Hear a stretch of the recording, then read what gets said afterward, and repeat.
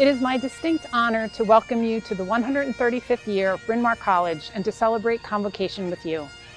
Convocation means coming together. That's why we do it every year, no matter what, to mark the start of the academic year. And it's why, among all our traditions, and we have a lot of them, it's one of the most important. It would be easy to focus on what is hard or different about Convocation this year, but I want to focus on what is hopeful. Bryn Mawr was born out of a determination to change higher education in the world. That mandate to create change continues today, but it must be in broader, deeper, more just ways than we have in the past. So as we mark the beginning of this year, I am hopeful that we will marshal the capacity to embrace an anti-racist framework and engage the full community in transforming Bryn Mawr into a place where racial justice flourishes, where anti-racism isn't a matter of opting in, and where equity is a major driver of decision-making.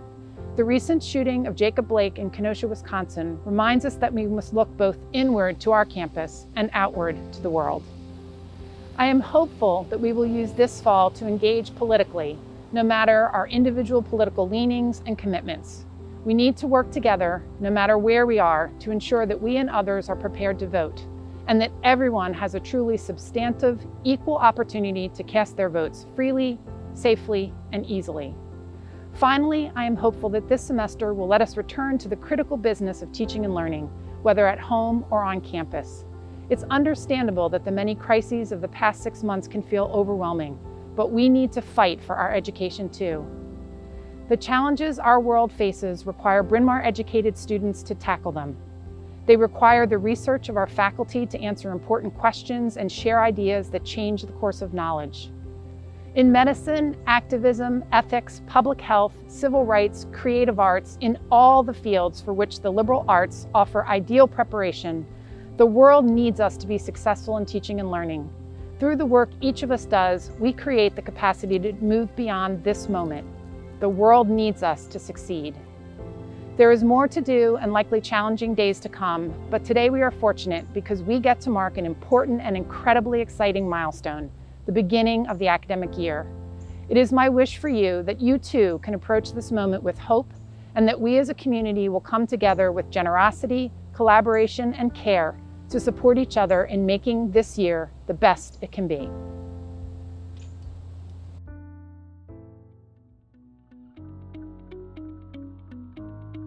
Good afternoon.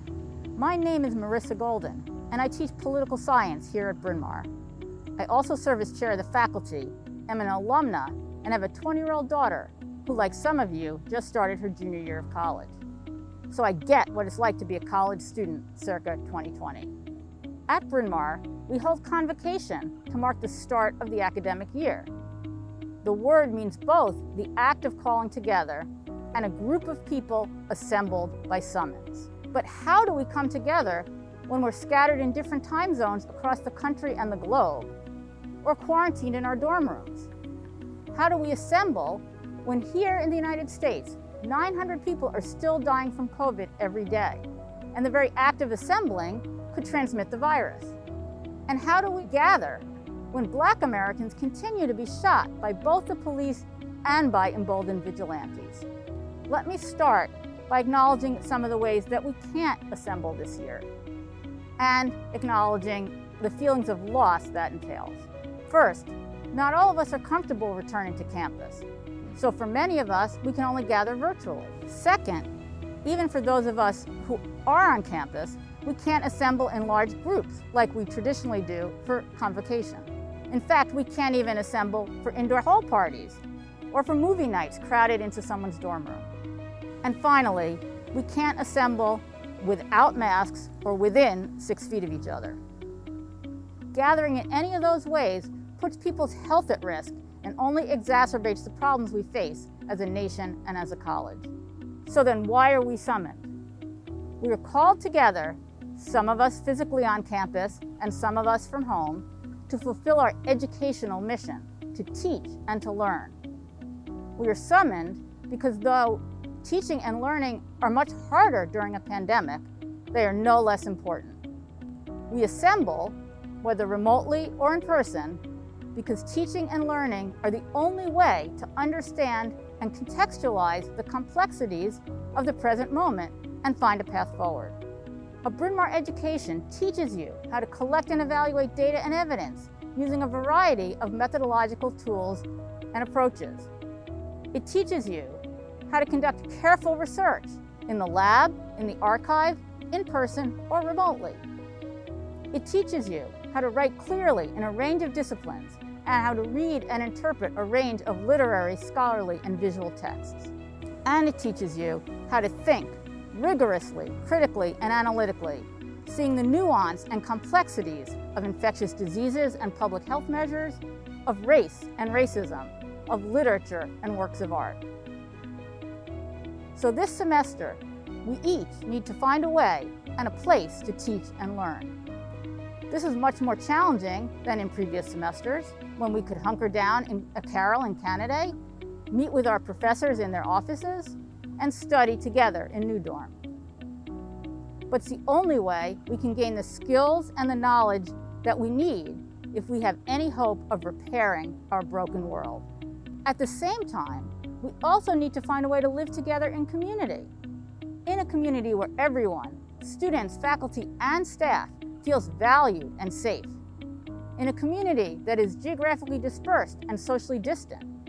This is no easy task and will require all of us to pitch in, follow the rules, and be compassionate with each other.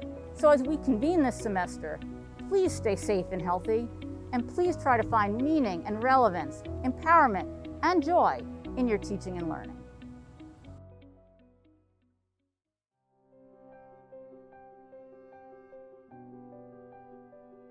On behalf of the graduate students of Bryn Mawr College, it's my pleasure to welcome you again to this new academic year. As is by now so painfully clear, this year will not be a normal one, and in some ways, it shouldn't be. Over the last half year, we have continued to watch with horror as plague strikes at our families and friends and communities, as famine threatens to deprive millions of food, as fires tear through forests and countrysides, as floodwaters and winds sweep away homes and livelihoods, and as Americans continue to beat and slaughter each other here in America. These tragedies have made us more keenly aware of the fragility of our world and the societies and lives of all of us who inhabit it together. And so we enter into this new academic year forever changed by what we have seen and experienced. Many of the more visible aspects of our campus learning have changed. The risks posed by the pandemic demand that we adhere to policies that restrict many of the personal interactions on campus that we once took for granted. We commit ourselves to these things now in full acknowledgement of the hazard, of the responsibility we have toward each other, and of the sacrifices we will all be making. No, this year will not be a normal one, but in some ways it should be. Here, at this moment, and in these uncertain times, we are called together to renew the community of Bryn Mawr College. And so we consider again the real value of this community and that of the education it offers. We are here again to form a welcoming community of learners, driven by a thirst for knowledge, dedicated to the liberal arts, and eager to share in the joy of understanding and discovery. We form this academic community again because of the challenge and mutual illumination that comes from sharing our ideas within such a closely knit group. We form this community again in the expectation that what we teach and learn will shape us and guide us as we pursue a better future for ourselves and for those who come after us. We form this community of undergraduates, post-baccalaureates, graduates, faculty, and staff, whether in person or online, because we believe the cause of education to be worthy and good for its own sake. And so it is with greater humanity and a profound sense of responsibility that we spark and raise again the shining lantern of learning, that by its light we may continue to discover knowledge, appreciate beauty, expose evil, and as the motto of the college says, delight in truth.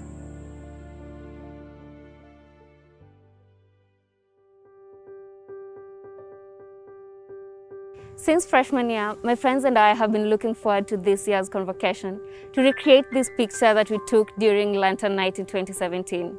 We hope to remind ourselves of how grateful we are for the communities we found and built at Bryn Mawr.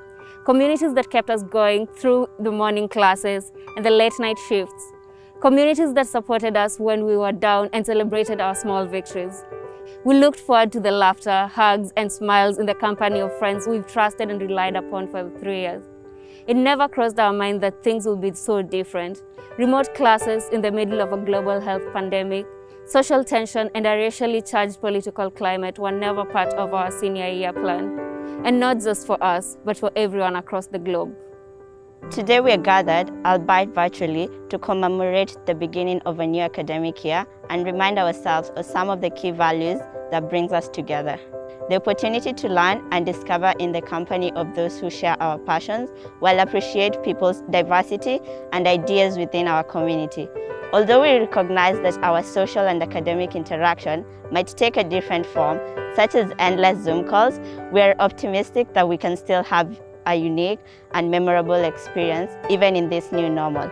Our current circumstances dictate that we deliberately take it upon ourselves to keep in touch with our friends and loved ones, share and laugh about TikTok videos, take a break and get some sunlight and exercise, or just call a friend whenever we need someone to talk to, because our mental health is equally important.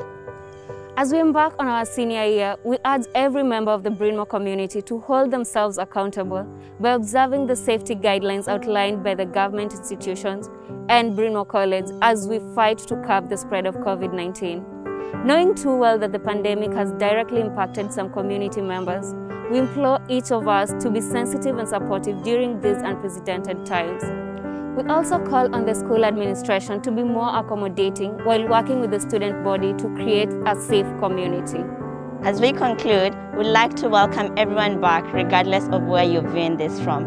To the class of 2024, welcome to the Bryn community. To the sophomores and juniors, let's keep the fire burning. And for our beloved seniors, we'd like to borrow from our class song. Now that it's raining more than ever, know that we still have each other and you can stand under my umbrella. We still have each other's back, and despite the change in our interaction, we look forward to a memorable senior year. Anasakata.